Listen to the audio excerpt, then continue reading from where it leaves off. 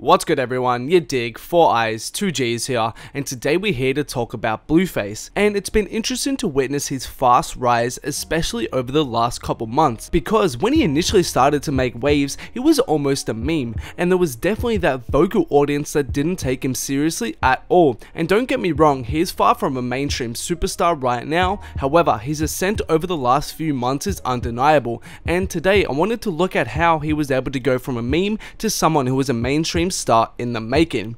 And I think it comes down to two factors, the first of which is cosigns, and this is possibly the fastest way nowadays a fresh artist can get newer people onto them, and you can't really find many examples of recent artists that weren't hugely helped by cosigns, and especially in the moment where his buzz really started to come together a few months ago, it seemed that everybody started to cosign him. Of course we all know about the Drake cosign, but there was also cosigns from the likes of Quavo, Chief Keef, Young Thug and Lil Uzi, all of which helped to get a certain audience onto him.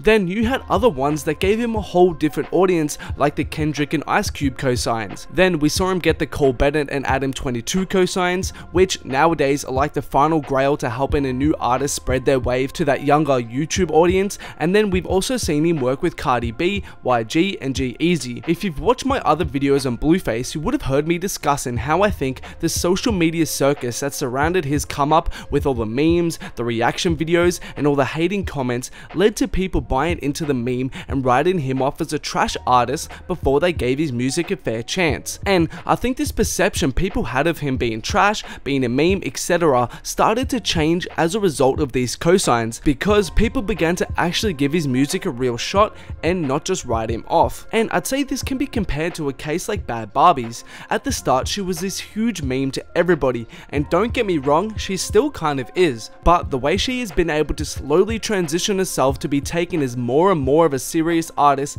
is impressive, no matter what you may think of her personally. And I think that has a lot to do with the cosign she's gotten, and I think it's a similar case for Blueface. And before we go on guys, just a reminder, if you haven't, please make sure to hit that like button, subscribe to my channel if you haven't, turn on those notifications so you don't miss a video, and make sure to follow your boy in all social medias for more. Also, I have just dropped my whole lot of red Playboy Cardi inspired merch. The design was done by Wake Up Zuzi and it's absolutely fire. It's about to sell out, so make sure to cop one if you're interested. The link to that one is in the description.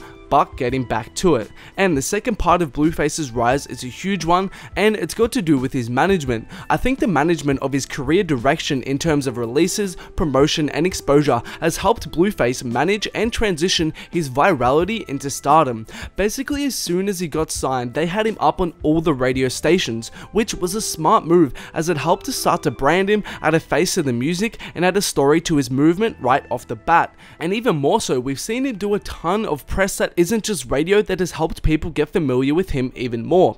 In addition to this, they've been meticulous with his releases, with basically no new material since he really started popping. And I think this has been an extremely smart decision. I think a possible mistake would have been to flood the market and listeners with too much new music. The facts are, Thotiana just peaked on overall radio plays literally just last week and is still climbing on the urban radio charts, so there is no rush to put out new music as of right now. Sure, Thotiana may be old to me and you, but we know the pop and radio audience is late to everything, and as of right now they're just getting acquainted to Blueface, so they're managing his releases right. Don't flood the market with all this extra music yet. Work Thotiana, work Bleed It, work the yadiiiigg song, then when it all starts to simmer down, you come with that new to keep his wave going. But don't release 1,000 hits now to the point where people start to get over him within 6 months. So I think the career direction by his label has helped Blueface correctly handle his releases and promotion to fully take advantage of this opportunity with smart branding and not becoming too oversaturated in the market early on. And that's all from me today guys. Thanks a lot for watching and I hope you enjoyed the video. If you haven't, please make sure to hit that like button, subscribe to my channel if you haven't, turn on those notifications so you don't miss a video, and make sure to follow your boy in all social medias for more. Also on the screen right now are some of my other videos, make sure to check them out if you haven't.